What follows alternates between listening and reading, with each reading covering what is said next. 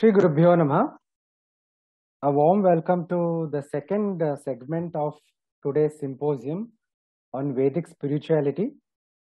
And the first presentation in the post-lunch afternoon session is by Vidwan Jammala Madaka Suryanarayana ji. And he will be speaking on spirituality or Adhyatma from a Yogasutras perspective, how the function of Shraddha and Bhakti functions from a Yogasutras perspective. Before we begin, I'd like to give a brief introduction to the speaker. Sri Suryanarayana ji is a researcher and educator who is passionate about spreading the knowledge of the Shastras. He is currently working as assistant professor in MIT IKS Pune, and he is also visiting professor at Kavikuluguru Kalidasa Sanskrit University, Ramtek. He has done extensive research on areas such as logic, law, jurisprudence, and Samskrita.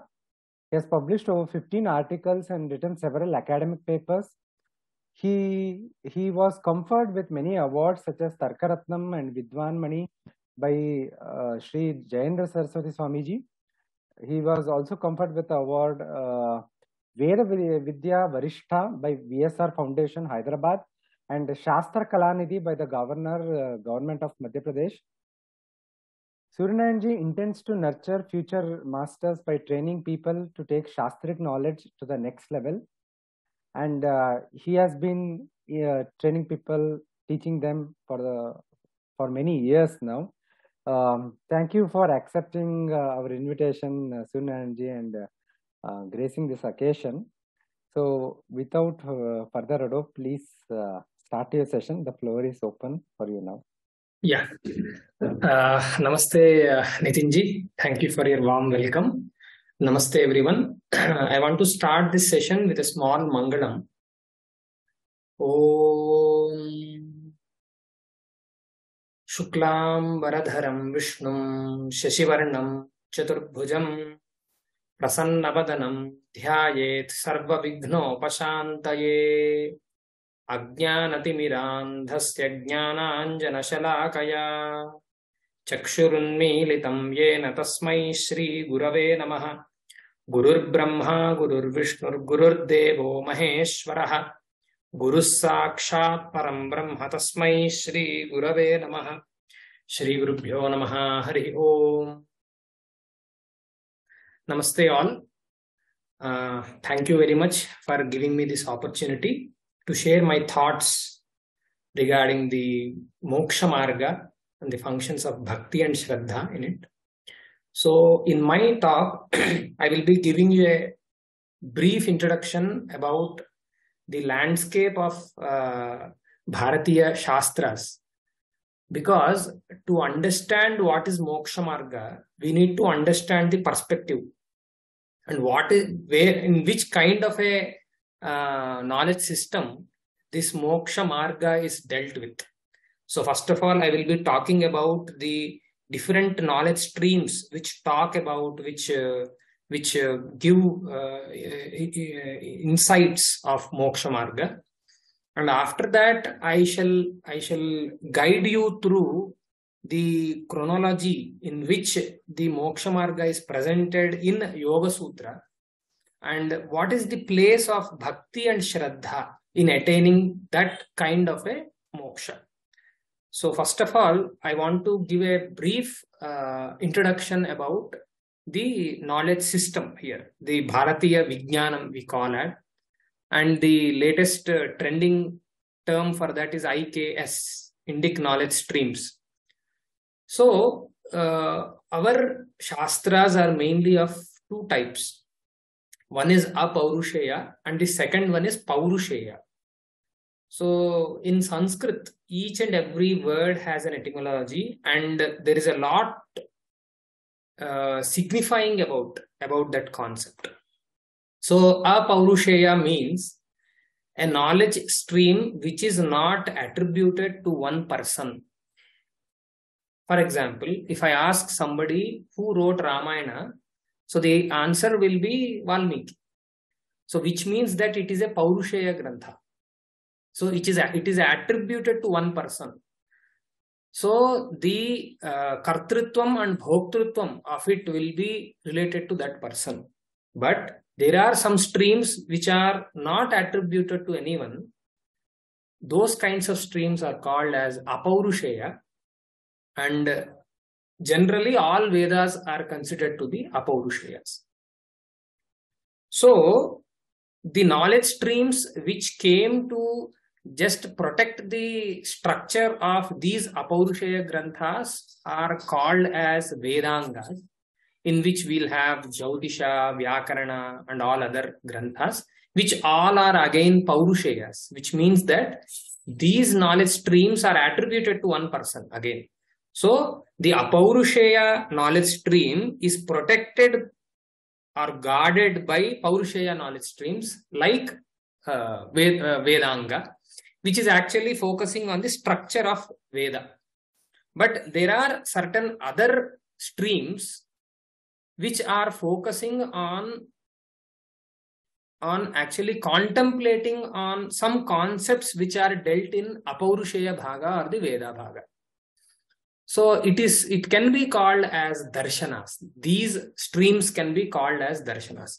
So these are not actually intended to protect the overall structure of Veda, but it is used to bring out the essence of Veda in different levels. For example, if I want to tell a moral to a 10-year kid, so my style of presentation will be different. If I want to teach a lesson to a grown-up, so who is around 30 or 35 years old, so the presentation or the samadhana bheda danda upaya, the upaya I use will be different.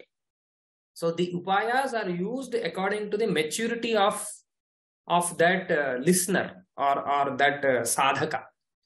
So here the same concepts which are enlisted in Vedas are dealt in different styles according to the maturity or the style of that seeker, the sadhaka. Hence, we have many darshanas. So I want to start with what do we have in a darshana.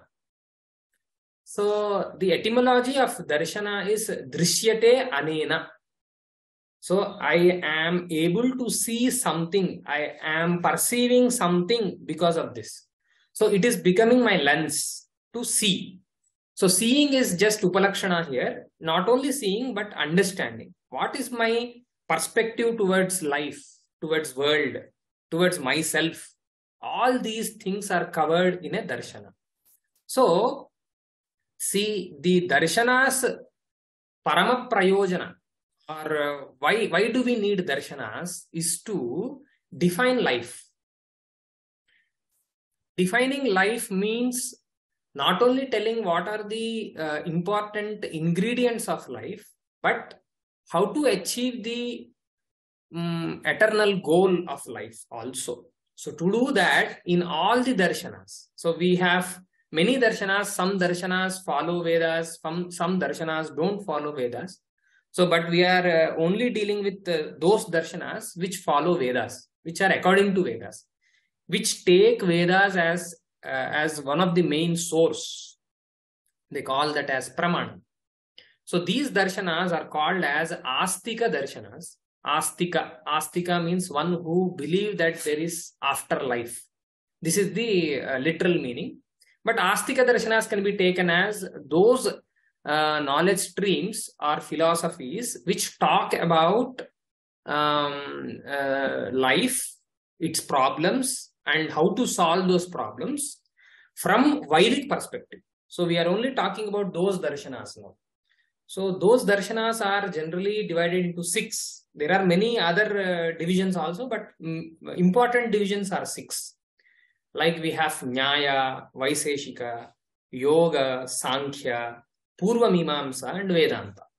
And each of two the yugalas, the duals, are considered to be alike. For example, Nyaya and Vaiseshika are considered to be twins. Yoga and Sankhya will be another Yugalam. And Mimamsa and Vedanta are considered to be the third Yugalam. So they are following similar styles. Okay.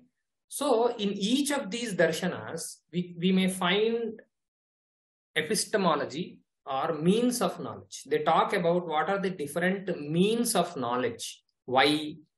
Because you need to understand yourself, the world, and the eternal truth. So to understand all these things, you need to understand what is the process of knowledge also. So every darshana deals with pramana. Pramana is nothing but the means of knowledge. And prameya. Prameya means the subject of knowledge. What are we cognizing? So that also should be dealt. Why? Because there are certain things that you have to cognize, you have to know the truth, you have to do the debate to establish truth and everything. So you need to know what are the different types of prameyas or subjects of cognition.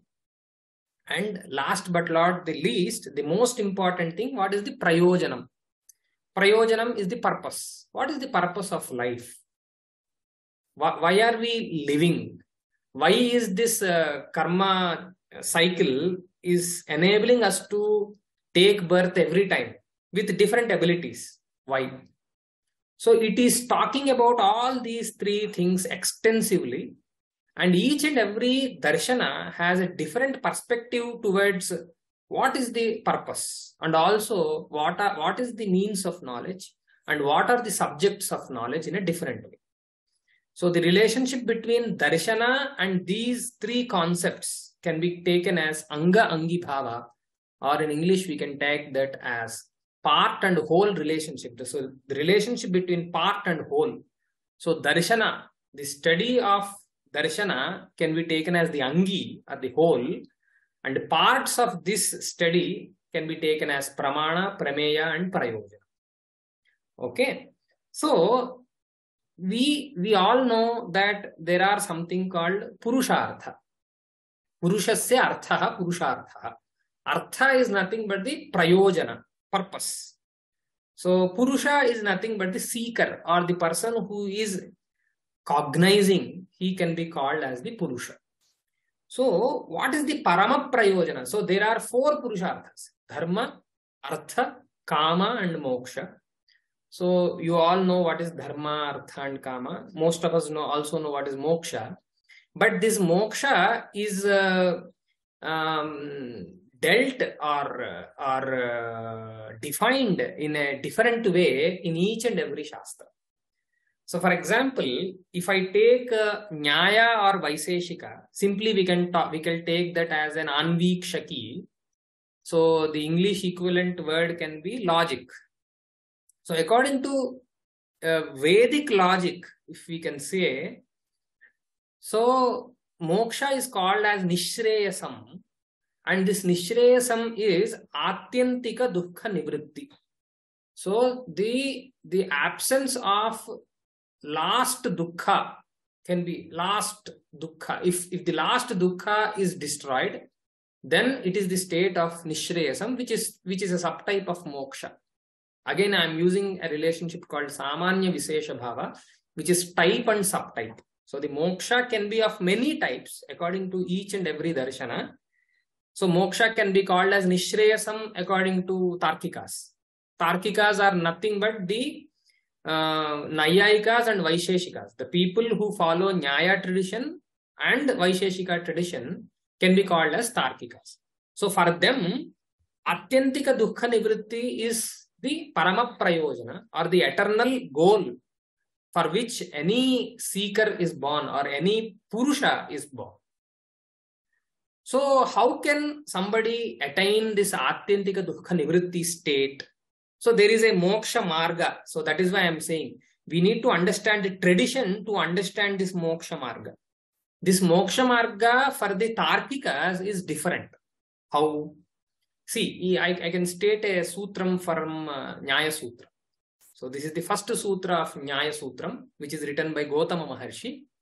Pramana Prameya Samshaya Prayojana Drishtanta Siddhanta Vayavatarka Nirnayavada Jalpa Vitanda Hetva Bhasachala Jati Nigrahasthananam Tattvajnanan Nishreyasadhigamaha. So this is the first sutra. So in this first sutra, they are actually enlisting the prameyas. So what all are the entities we have in this world? Why are they enlisting them?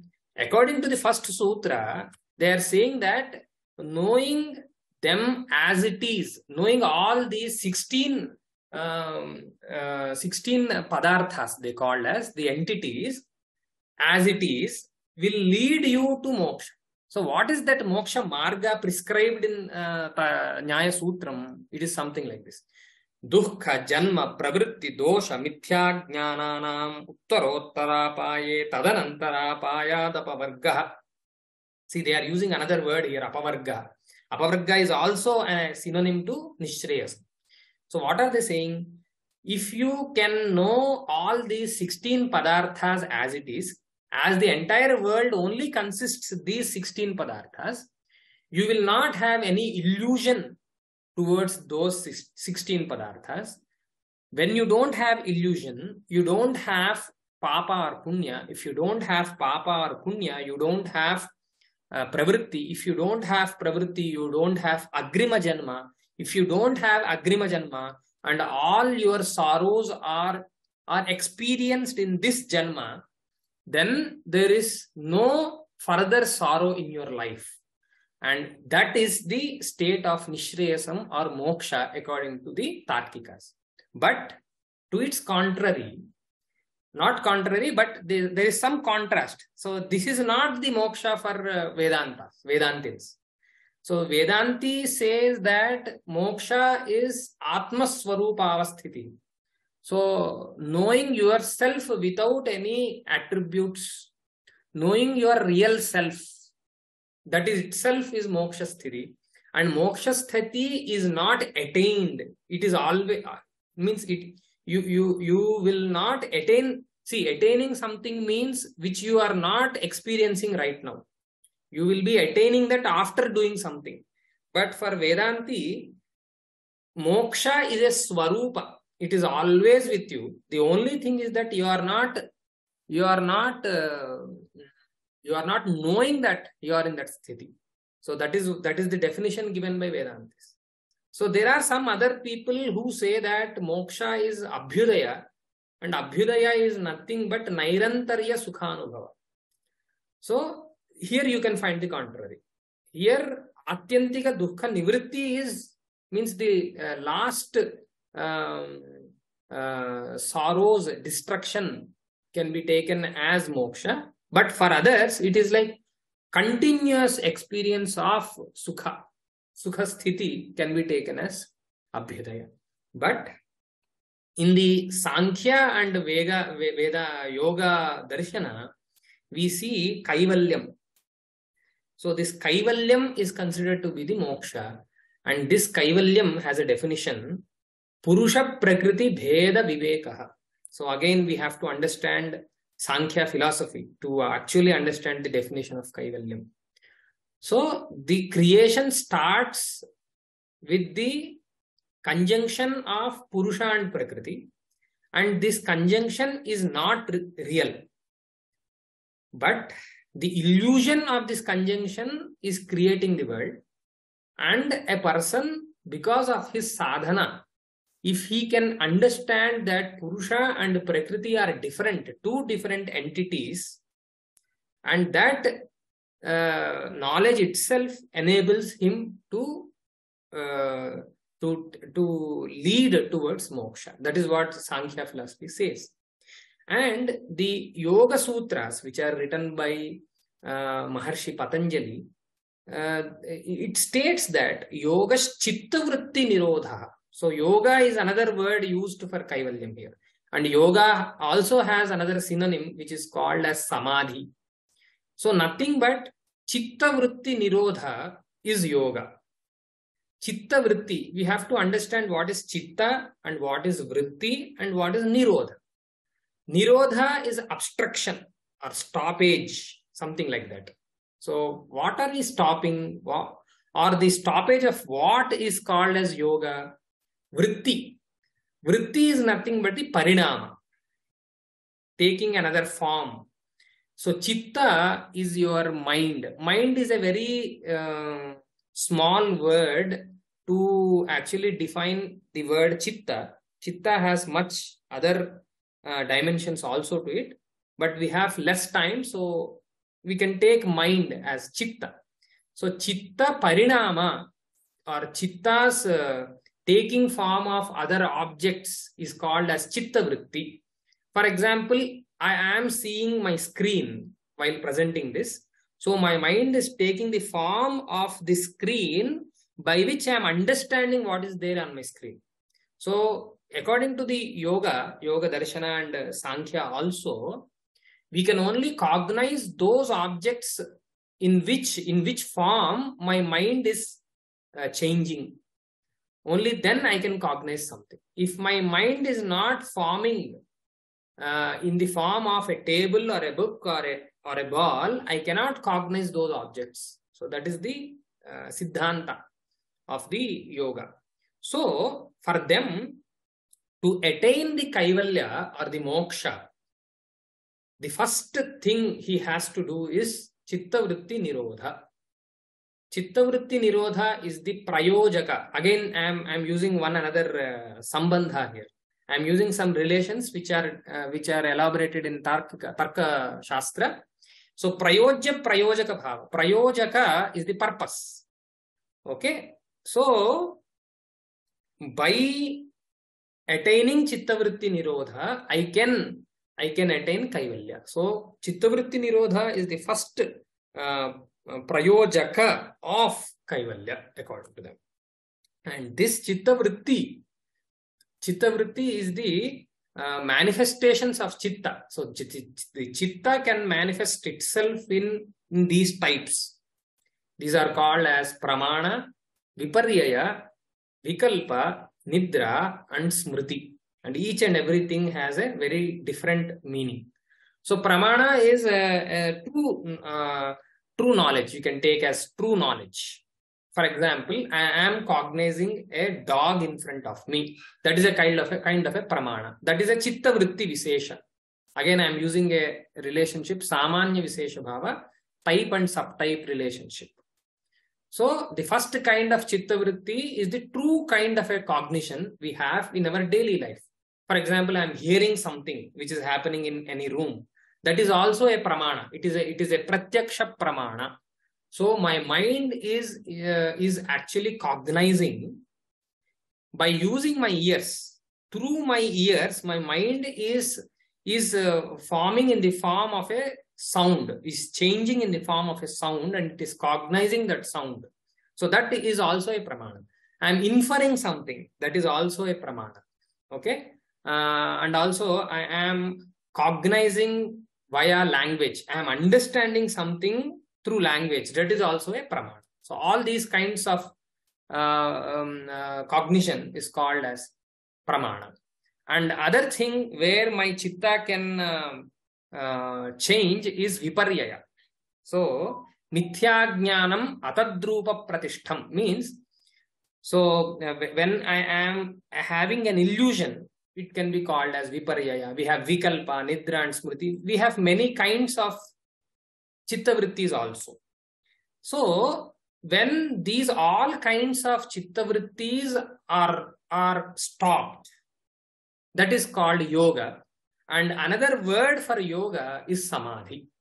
And this samadhi is again of types, sabija and nirbija. Bija is nothing but cause. So the samadhi where I have some samskaras with me. There is some memory. So though my memory is not totally erased, but all my manifestations of mind are stopped. That kind of a samadhi is called as sabija samadhi. And the other kind of a samadhi is called nirbija samadhi, where my memory is also wiped off totally. There is no change hereafter at all. And this sabija samadhi is again of two types, Samprajnata and Asamprajnata. So why am I going through all these types? Because I want to show where Bhakti and Shraddha is placed in Yoga Sutra. So again, the Samprajnata is of many types: Vitarka, Vichara, Ananda, Asmita. There are 4 types, and each and everything have again detailed description in Yoga Sutra. Now I want to bring your attention to Shraddha. So to both of these 2 types of samadhis, there is a prescription given by Patanjala Maharshi. So the sutra is something like this: Shraddha Virya Smriti Samadhi Prajna Purvakaha Itaresham, which means that Shraddha, Virya, Smriti, Samadhi and Prajna Purvaka are required to attain this kind of Samprajnata or Asamprajnata Samadhi. There, what is Shraddha?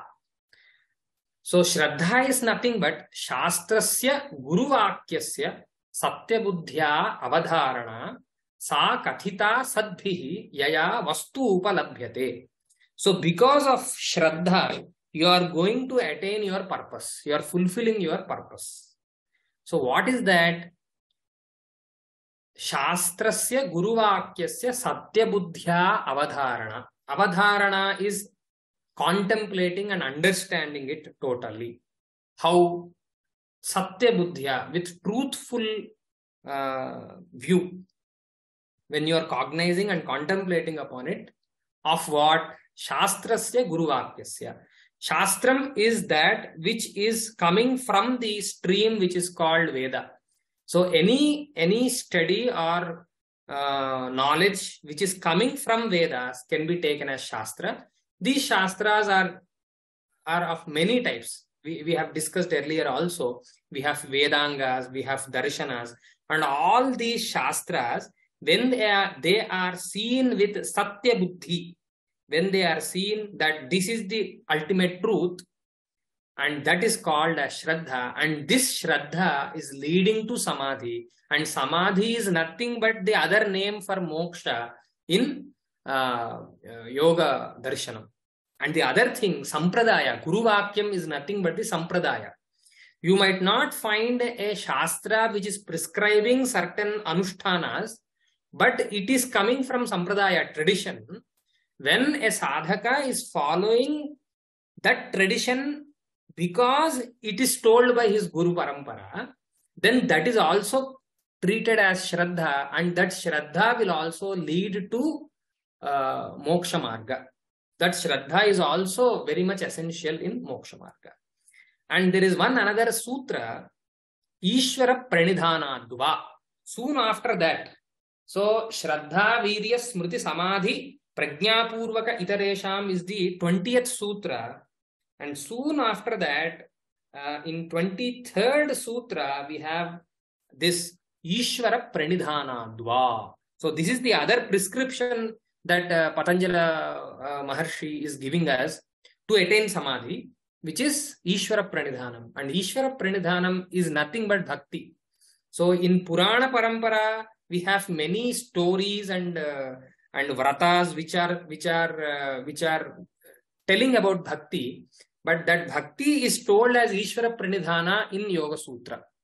So the Rajamartanda Vyakhyana by Bhojavritti, it is saying that Pranidhanam Bhakti Viseshaha Sarvakriyanam Tatra Arpanam. See, all when you are dedicating all your action to one particular concept, that is called as Pranidhanam. So Ishvare Pranidhanam, Ishvara Pranidhanam means when you are giving away every kind of an action and its purpose to that Ishvara, that is called as Ishvara Pranidhana. And this Ishvara Pranidhana is told in another way in Viveka Chudamani, Swaswarupa Anusandhanam Bhaktirityabhidhiyate. Because so Ishvara is not very much different from you. Ishvara is actually yourself only. So to define Ishvara, In Patanjala Yogasutras, we find this sutram, Klesha Karma Vipakashayaihi Aparamrushtaha Purusha Visheshaha Ishvara. So the Chetana or the entity which is responding, which don't have Klesha, Karma, Vipaka, Ashaya. This kind of an entity who is responding is taken as Ishvara, and he is nothing but yourself. That is why they are giving this definition, Swaswaroopanusandhanam Bhakti. See, so Bhakti and Shraddha are two very important and extensively dealt with concepts in Puranas and also other traditions, which have a parampara impact, not direct but indirect impact on moksha. It is very essential for us to understand what is bhakti and what is shraddha, to actually focus towards moksha marga. So that is what I want to say today.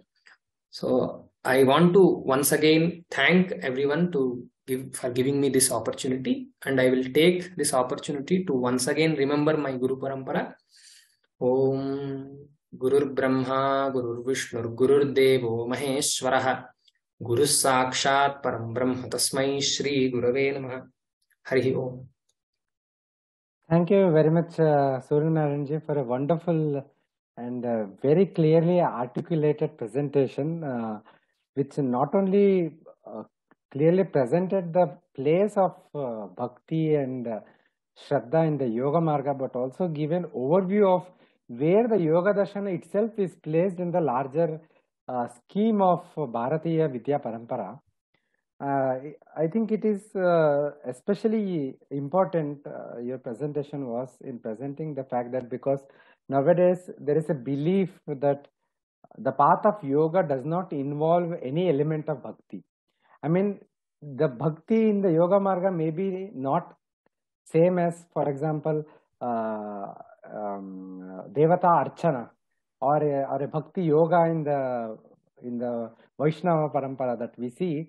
But still, it is a unique manifestation which is bhakti itself.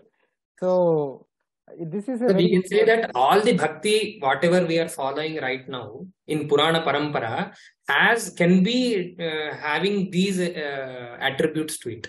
So, we can do the samanvaya of this definition to the regular bhakti. It is a different flowers of the same tree. So, different manifestations of the same tree. So this is a very important takeaway for me also, that in the path of yoga also, bhakti is inevitable. Ishvara pranidhana is inevitable. Yes. Thank you again, Suryanarayan ji.